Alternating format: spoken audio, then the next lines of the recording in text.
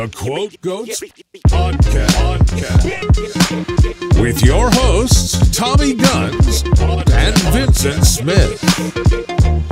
The Quote Goats Podcast. The whole thing with me now is because, like, Megan she's like, that interview that I just showed, the video is like a big news station in America. You know, CBS is one of the biggest news platforms in America and stuff.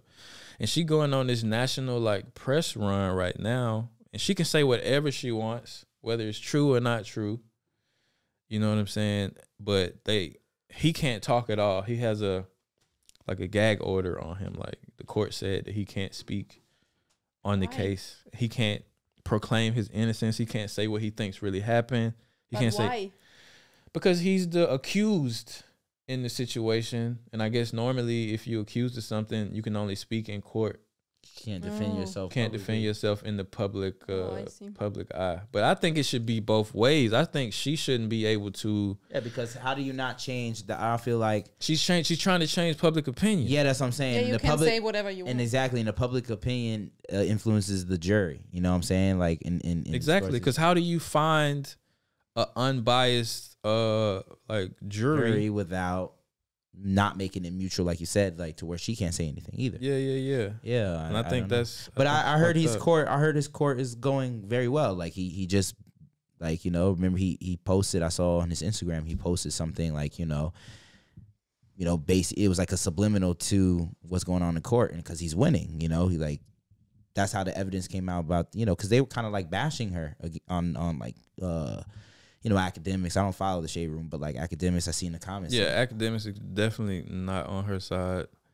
But it's fucked up that it's like sides in the situation anyway, because I feel like a lot of people believed her at the time too, because it was during the whole believe all black women. Yeah, like protect black women, that movement, you know, and she kept like touting that, like, I was shot, protect me because I'm a black woman, you know, whether it's true or not, you know. If you just hear one side of the story, you instantly believe it because it's something new you get.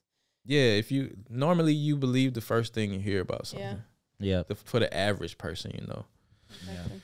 Yeah. And it's like Juicy Schmoulier. Yeah, it's like Juicy Smolier. Yeah, Smolier. That's what it was. But yeah, but I think she's lying.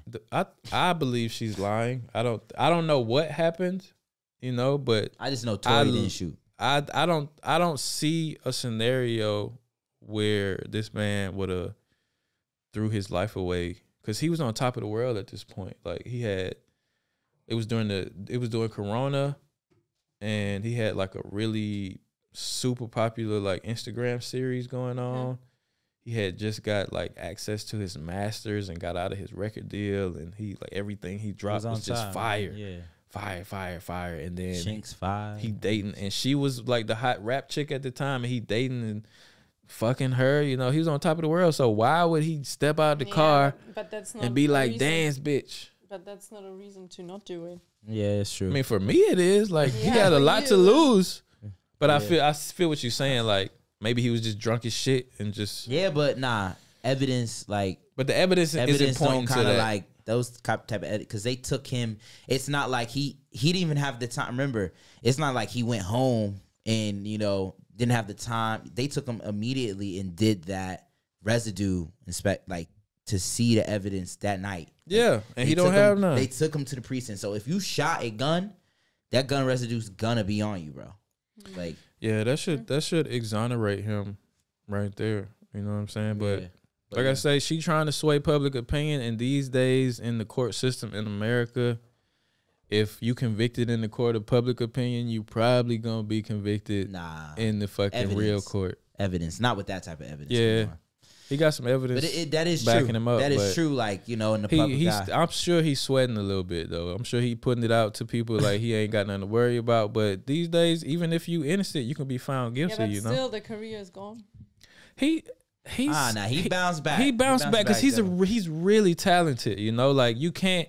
That's the thing about music. If you really got like really good music, that's why people still support R. Kelly. Like, after everything, all the little kids he done peed on and everything. Oh, yeah.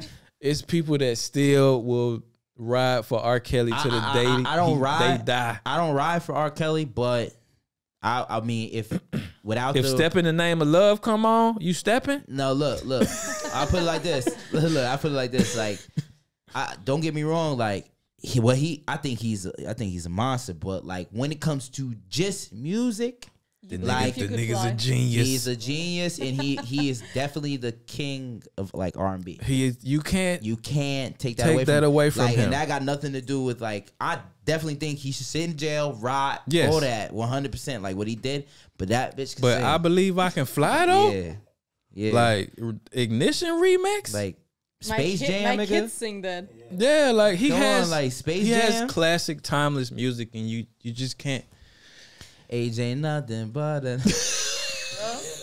Yo, if you enjoyed this podcast, you already know what to do. And if you don't know what to do, I'm going to tell you what to do. Hit that subscribe, hit the bell icon, and give us a like.